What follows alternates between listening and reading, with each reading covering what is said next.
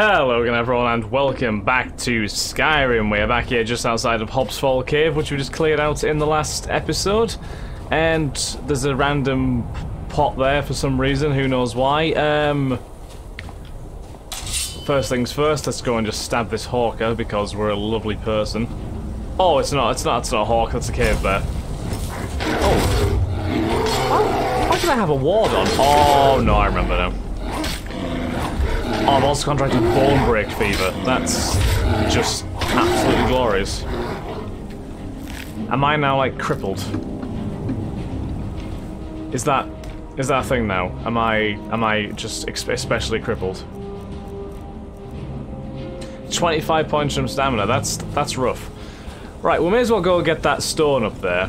I don't know what sign that stone is, but we may as well have a wander up there, and then we might. We should probably go to Dawnstar. Like, in all honesty, like, we should probably go to Dawnstar. Just because we're in the area. And it'd be nice to get another settlement ticked off. Anyone else hear that clacking, or is that just me? Oh, hello there.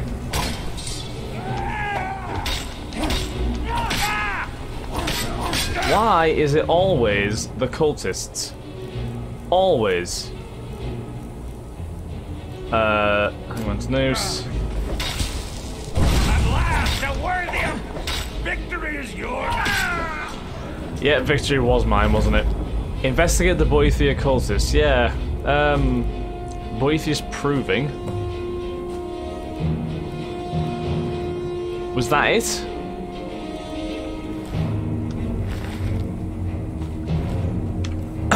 Hang on. Started Boethia's calling. Oh my god, we actually have another shrine quest. Find the shrine of Boethia. The following account is true. May it serve as a warning to those with ears to hear and hearts to know. On a certain day, at a certain time, the faithful gathered to perform certain rituals, hoping to gain a glimpse of their master. The day was correct, the summoning true. Slashing a smoking tear through the veil, she, her very self, appeared before them, terrible and resplendent. She came arrayed in ebony darker than a moonless night, wielding a blade burning hotter than the surface of the sun. And though she wore the guise of a Dunmer warrior queen, she towered above them like a statue carved from the Red Mountain itself. Why have you disturbed me? Surprised, the first among us then prayed, O Boethia, prince of plots, deceiver of nations, queen of shadows, goddess of destruction, we come to worship thee. She looked down upon her followers, gathered to bear witness, frowning she asked the first, Tell me, you who profess to know me, how shall I know you? Afeard, he exclaimed, each night I pray to thee, each night I call out thy wondrous names. Surely thou must recognize the sound of my voice, thy most devoted of believers. She frowned and let out a long sigh, and then of a sudden he was gone, the air from her lungs dispersing him. Turning to the second, she asked, And you, how shall I measure the worth of your existence? Stunned by the power of her voice, he bowed before her darkening visage.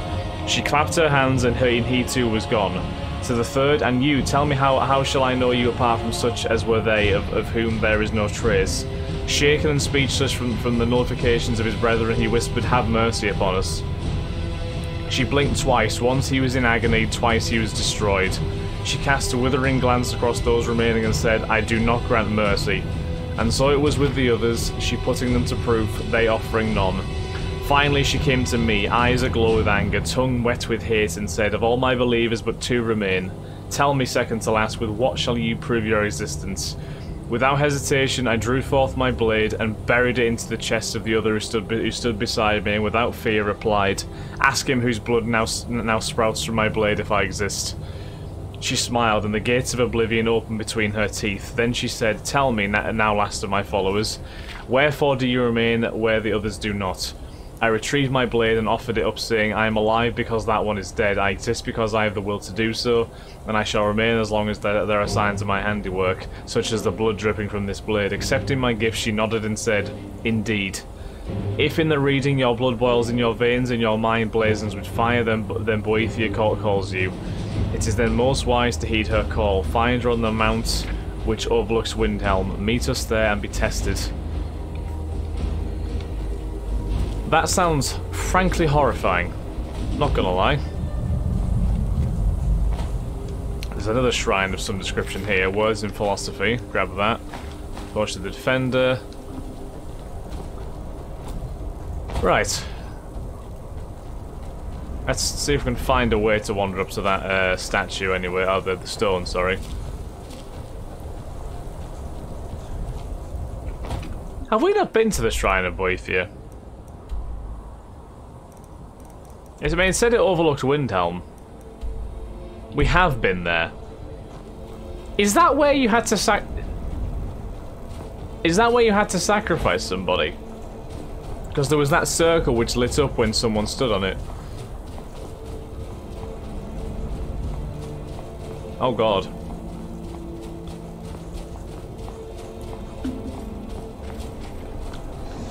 Hope you're doing good over there, Stenvar. How the hell do you get over there? There must be some little path up there somewhere. It has to be, right? Can't be too clear a path, but it must be hidden somewhere. We got it? I think we've got it. Yeah, we've got it. Just right at the end of here, I think. I don't know if Stenvar... Yes, Stenvar is able to get up here. I was like, is he going to be able to jump up here? But he's found a way. Stenvar finds a way. Always. Right, so what does this ritual stone entail? The Tower Stone. Those under the side of the tower have the option to automatically open expert or lower locks. Nah. I'd rather level up quicker because I trust my lockpicking skills more than...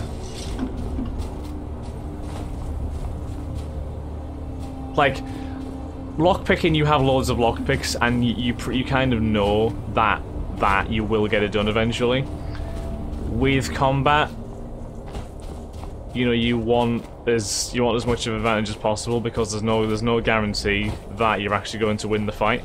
Quicksilver or Vein, well, tempting, but we don't actually have a pickaxe. And also, I feel like this is going to be now really awkward to actually get back down. I'm going to go invest... Oh my lord, have we ever seen this before? Look at the sky. Isn't that gorgeous? That is a gorgeous looking sky, by the way. It's so good. God damn. Right, I'm gonna go over to the shipwreck, and I'm gonna go to that barrow that's out in the distance there. Oh, right, hold on. Stupid snow bear. No, oh my lord, no. There we go. There we go. Whew. And we're safe.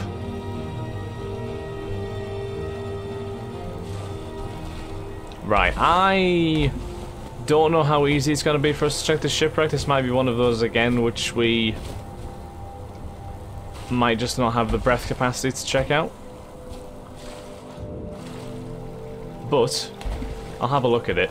I might have water breathing potions, I don't know, maybe, I'm not sure.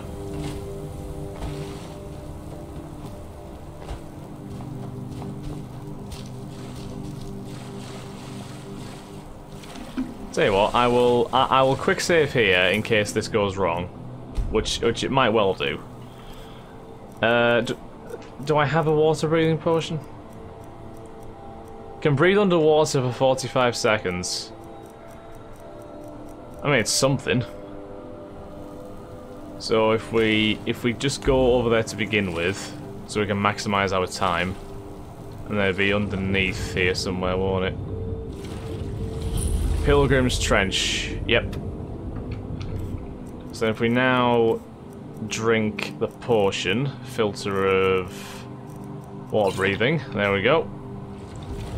I don't know when it's going to indicate to me that the potion is expired. Is my only worry right now, because I will die very quickly as soon as this expires. It must be said. I must admit, it doesn't actually look like there's much down here. Like, unless I'm being a bit silly. There's a large sack, which doesn't have as much in as you would hope. This seems to be the main hub of the ship. We must be pushing the end of our portion in a minute, though, so we'll probably have to make our way back up. Yeah, we'll call it there. We're only gonna be able to get away with this for so long.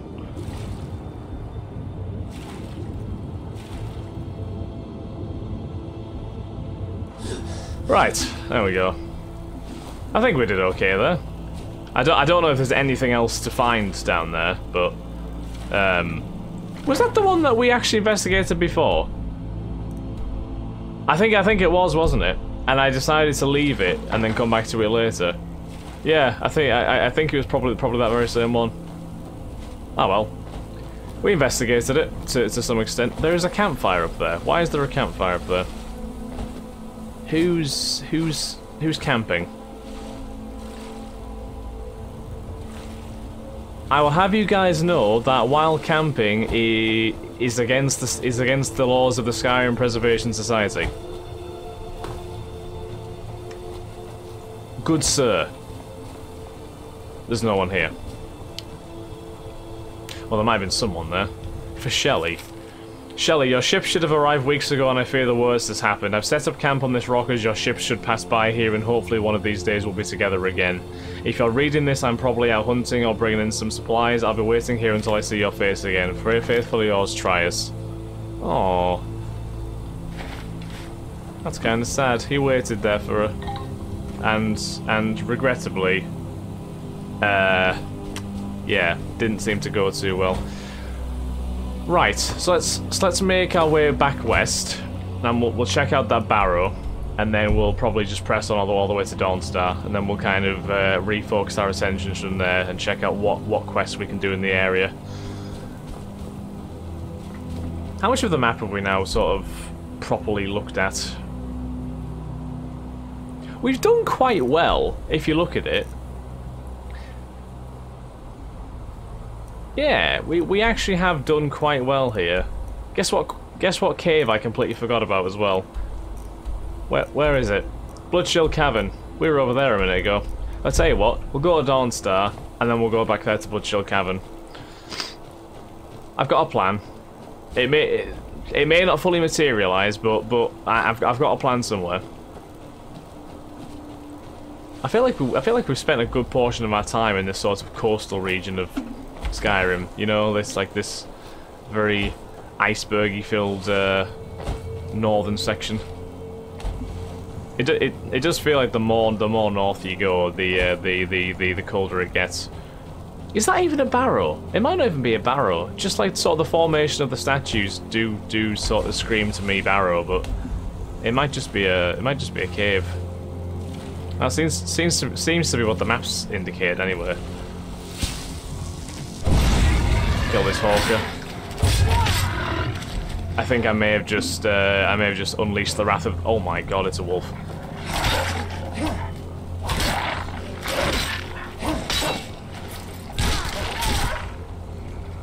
That animation will never fail to make me laugh.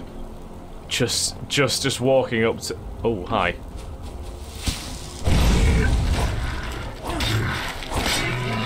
Just walking up to the wolf and full on punting it in the stomach. It's cruel, but kind of fun. I just like to say I do not condone animal cruelty in any way. Against aggressive wolves in video games, absolutely. In real life, absolutely not. Oh, hello there. Please don't use your fast attacks. Use your slow ones. Use your slow attacks, you foul creature. He's only a bear, to be fair. It's probably a bit harsh. Nice. We're all good. We're all good. I don't know where Stenvar's gone. He's probably gotten lost. I'm not gonna lie. There's another shipwreck just off the coast of this island as well, by the looks of things. So I'll quick save here because again, this could go anywhere, you know. There's a clear path etched out with all these.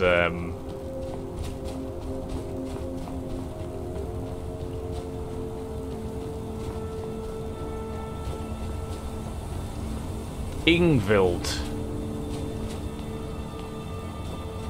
Okay, Ingvild. So what's the story behind this place then? There must be something. It's got quite a striking name, Ingvild.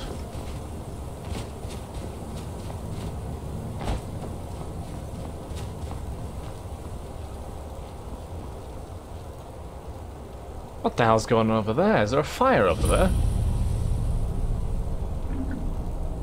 And why did that sound effect just play?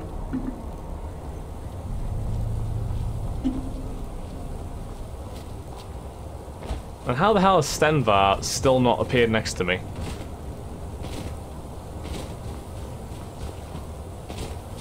Just saying, I've got a couple of questions. I won't lie. Oh. Ah, so this is Ingvild. Okay, let's go inside. Is Stenvar now going to appear next to me?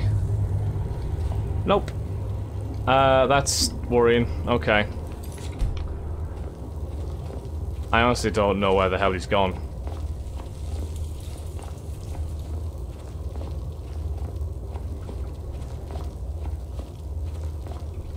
Just gotta get the bow out because I feel the situation probably justified. We got bow and arrows equipped, yeah, that's cool.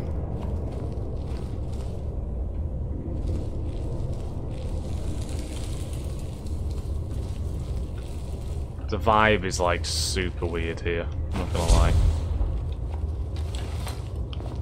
Dead skeleton, half buried in the snow. Totally normal in Skyrim. That's actually not really a lie either. Is that a skeleton? That's a Draugr. It's a Draugr white as well. It's not just any Draugr.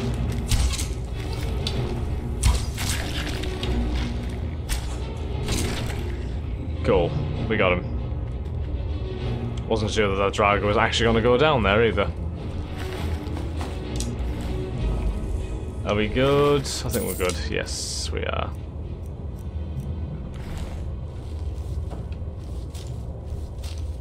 I'm hoping I can make it all the way through here without the need of having Stenvar with me.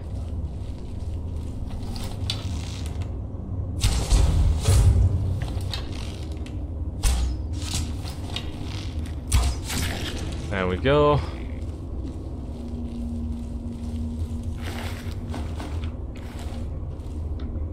Which way should we go? So we came in that way. Let's go this way. Should probably just pick one way and go. Who the hell is that?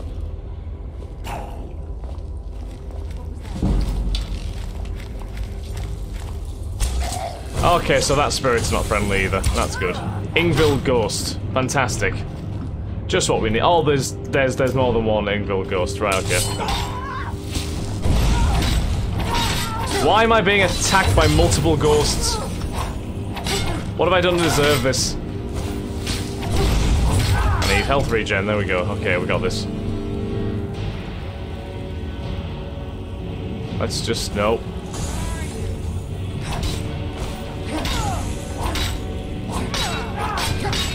Oh my lord, okay, hold on.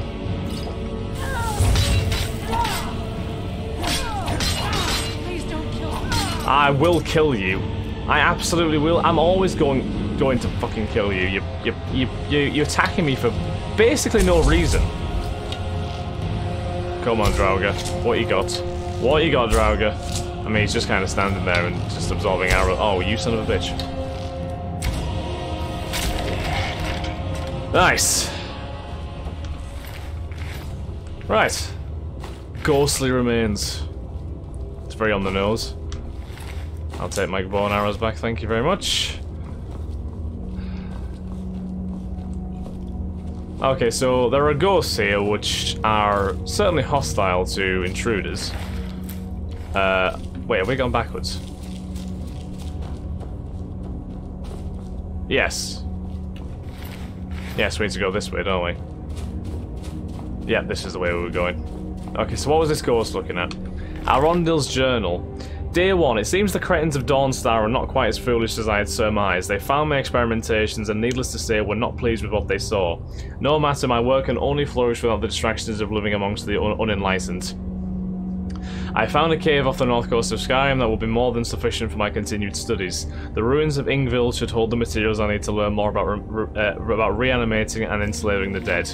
On a personal note, I will miss the young maidens of Dawnstar. Such beauty was intoxication. I often found my thoughts wandering around them, imagining secret encounters between myself and one or two of the local girls. Creepy bastard. So we need to retrieve Arundel's journals, whoever Arundel is. Okay. Well, I'm going to leave this Oh my god. To apologise. We'll leave this episode here, guys. Hope you all have enjoyed. If you have, then please do like, comment, subscribe, and share. And I shall catch you on the next episode of Skyrim. Thanks again, guys. Have an absolutely wonderful day. Bye-bye.